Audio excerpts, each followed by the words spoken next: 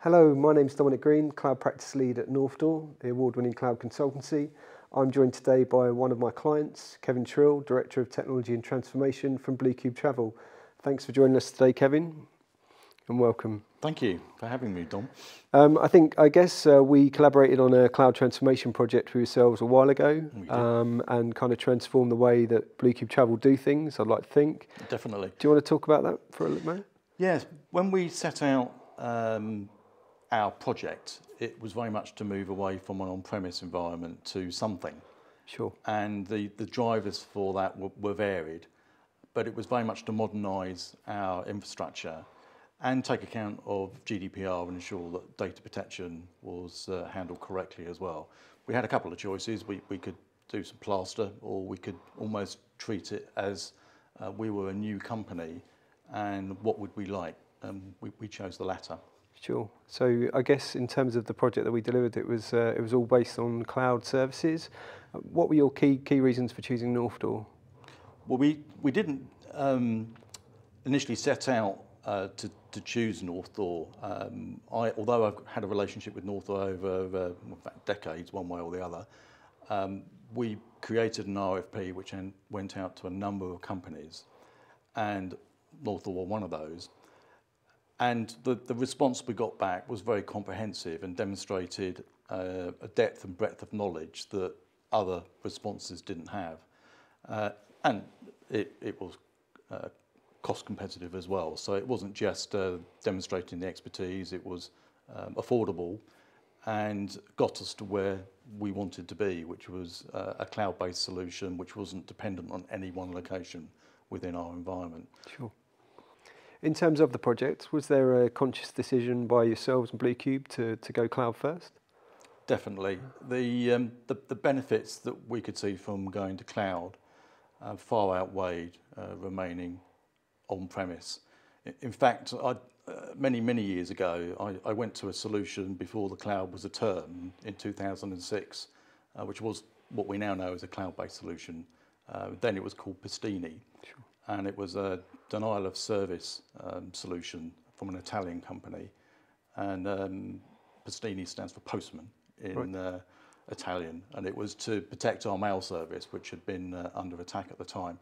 It was a very good solution, taken over by Google eventually, and became part of their spam solution. But what that demonstrated to me fairly early on is that there were tools and solutions out there that, as a company in our own right, we just simply couldn't afford.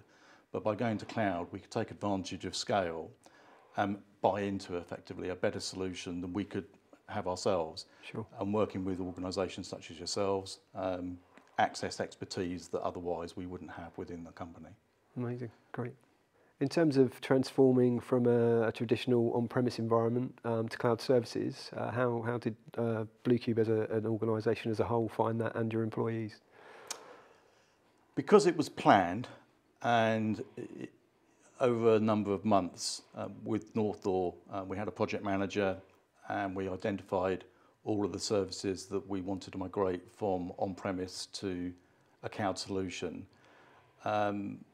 We had the opportunity to work with yourselves on how that would happen. We arranged things out of hours where it would have an impact and to minimise disruption to the business. So there was a big bang day, and we educated the staff as to what that would mean, prepared the systems in advance. But we did as much as we could in preparation for that, so that when it came, there really wasn't a lot for our staff to do differently. We'd already told them what to do.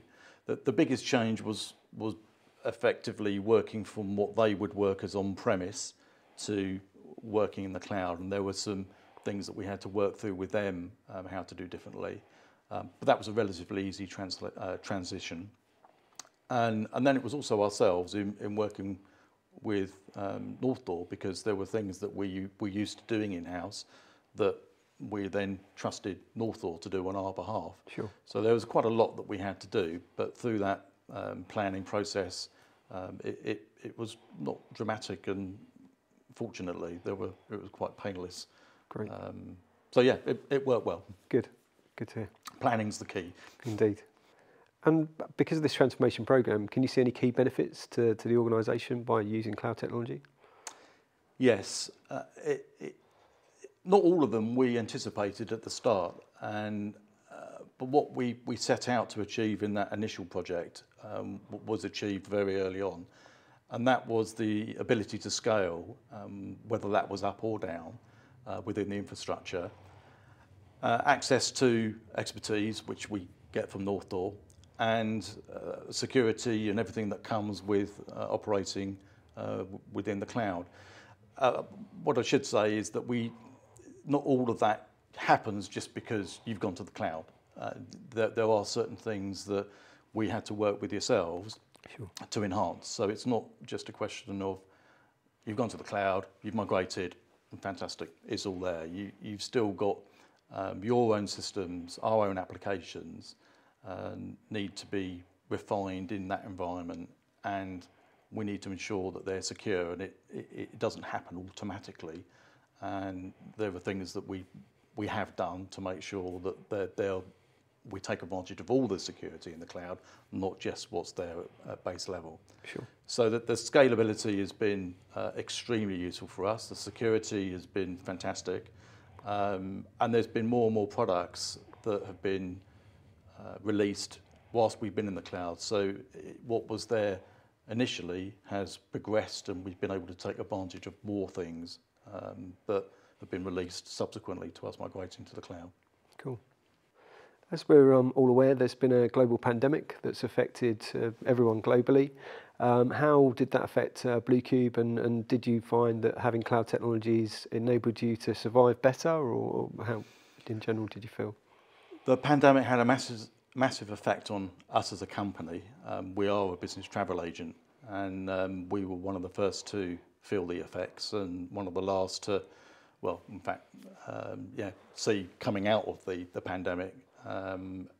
So it hit us very hard, and the cloud project that we'd implemented allowed us to transform the way that we worked quite literally overnight, because when the lockdowns came into effect, we were already working remotely.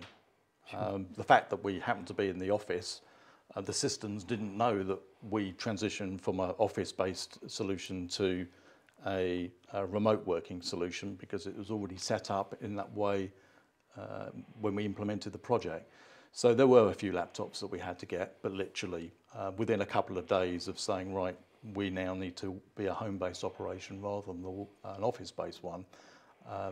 We didn't have anything else to do. Our systems, our phones, our messaging, everything was there and set up. So that was the first thing that we got a main benefit from. But secondly, in scalability, because as I mentioned before, it's not just about scaling up, it's about scaling down, and clearly our operation needed to scale down. So we were able to minimise cost by shutting some things down. We didn't need all the power there that we had before, but we still needed to keep the systems going. I mean, we weren't totally shut down, we were just very, very quiet. So again, with working with Northdoor, we were able to rely on your expertise there to keep things going, because we'd cut down on our staff within IT. So from a systems point of view, all the security was working, the vulnerability checks, nothing from that point of view changed. Sure. It was just the way that we were accessing the systems and how flexible we could be as a result of being in the cloud. And now that we've come out of that, we have gone back to the office, but we also work from home. So we've got that hybrid solution. We have an office solution, we have a remote solution, we have a hybrid solution, and that was all from the work that we did from that project. It was just there. So business as usual from wherever you are? Yeah, literally. Great. So Bluecube are heavily invested in infrastructure as a service for their key infrastructure. We know you're using SaaS solutions for mail, video conferencing, voice, etc. Paz, I note that you have dipped your toe into kind of some containerization services. Yep. Do you feel that there'll be a natural evolution into kind of PaaS services going forward for Bluecube for certain technology needs? Very much. It has to be said, we were able to take advantage of a solution from a industry supplier for analytics because we're in the cloud and could implement a containerized solution. So just by being where we are allowed us to take advantage of a solution that otherwise would have been problematic for us to implement. We do use a lot of infrastructure as a service, and as our relationships with some of our application providers matures, then I'd certainly look to putting more platform as a service in there, Sure. rather than having infrastructure as a service. It makes more sense to me in as much as there's, in fact, collectively for us, less to manage, Yep. but we still get the advantage of the scalability and security benefits in there as well. But again, like we did before, it's a project. We need to properly plan it. Sure. And undertake the risk assessment with it as well. But as a direction, definitely that's where I see us continuing to go. Sure. And from the benefits that we've seen already in mail, in phones, I just see us tightening up on that even more than what we're doing at the moment. Sure. I think from a Northdoor perspective, that's a trend that we're seeing. So a lot of organisations that have taken that footstep and are doing IaaS services are now kind of evolving that into, turning that into PaaS where applicable. So yeah, it's good to hear. I think I'd say to anyone that is listening to this or going out on a journey of cloud is that you do need to, you don't know what you don't know, and it's important to find a partner, whoever that might be, that you can trust and demonstrates that they can support you in that journey, because it is a journey. It's unlikely you would do everything day one. Sure. And to be able to get from where you are to there, it needs proper planning to do it properly. Indeed. Just switching it on is not going to do the It's job. not going to work, is it? It's not. As much as some people might try and say they can, it's a big job. Yeah, sure. Kevin, we touched on cloud security earlier, and I understand there's still some scepticism around cloud services. How have Blue Cube addressed their cloud security and kind of future-proof themselves? I think people are right to be sceptical of the cloud, but for good reason, not to be scared, but not to be complacent is the way I put it. Sure. Within Blue Cube, we recognise that there are threats out there, threats you know, and there's threats you don't know about. So we, as a result of going into the cloud actually, it allowed us to implement a SIEM solution, which not surprisingly is in the cloud, but we collect information from a range of different sources, and that's got the SIEM to look at what events are happening, as well as human analysts as well. So there's both an automated solution and analysts.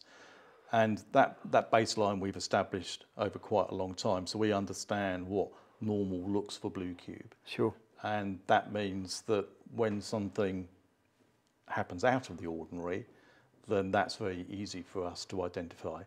And there are literally millions of events that happen across a week. And it's impossible to reconcile those if someone was looking at it manually. And the cloud is under constant threat. I mean, there's no getting away from that. We put in strategies to minimise that, those threats that we see, and make sure that we're as prepared as we can be for the threats that we can't see, because you get zero-day threats and new vulnerabilities happening all of the time. So yeah, you do need to be active when it comes to the security side of it, and just relying on some passive approach I wouldn't recommend. I think you need to be aware of what's happening within your environment to understand what normal looks like for your organisation. You can do that in-house, you can go to experts, there's plenty of ways of doing it, Sure. but just don't assume the cloud is natively secure, because if you do, then it's probably going to bite you. Definitely. Yeah, I see that in our experience. You can mitigate risk in the cloud. There are multiple solutions you can use, some provided by the key vendors. But yeah, I think the key thing is be prepared and protect yourself. Yeah. And I think you just understand that you are under threat, and for anyone that goes and looks at logs, especially those that are external facing, there's just a whole world out there which is automated to try and crack what it is that you've got. So sure.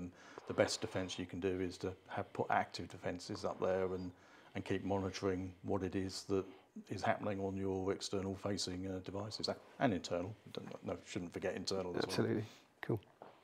So we've talked about cloud services and how we help to implement your cloud solution. Us at Northdoor also support and manage your services for you as part of our managed services solutions. How do you find us looking after your environment? Well, given that we're sitting here, obviously I'm going to say it works very well, but I should explain why, and why I'm happy to be here chatting to you on a camera. And that's because we don't have the resources internally to do what we do.